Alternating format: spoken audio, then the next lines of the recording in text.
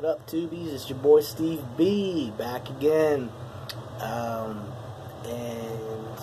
I wanted to do a response video to a video I made on Saturday about having the best day ever, and because apparently some people in my family were a little bit concerned what I had to say, and I totally get it.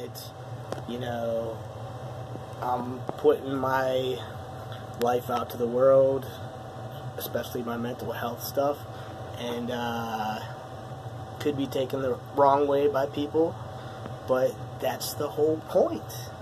That's the whole point of why I wanted to release it.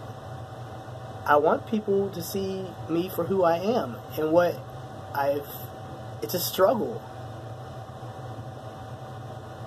Having bipolar disorder is one of the hardest things you can do. There's a lot of other things, but this is my life, and I'm living my truth, okay?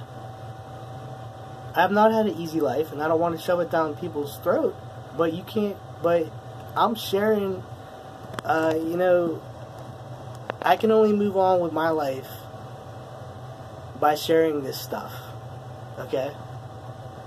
I cannot be a half Steve, okay? I am Steve. I am Steve B.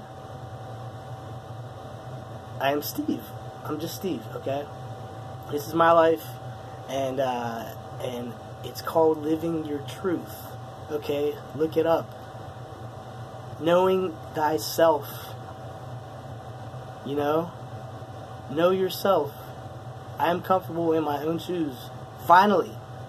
I've been dealing with this shit since 2004, and people like either get it or they don't. Some people do, but if you, I mean, I just don't care anymore. All right, I don't care. It's not gonna. I don't think it's gonna hurt me. And if it does, then people are digging way too far in my life because I had month in what was it? Text messages. Sorry, I'm getting distracted. But all I'm saying is, if this comes back to bite me in the ass, it does.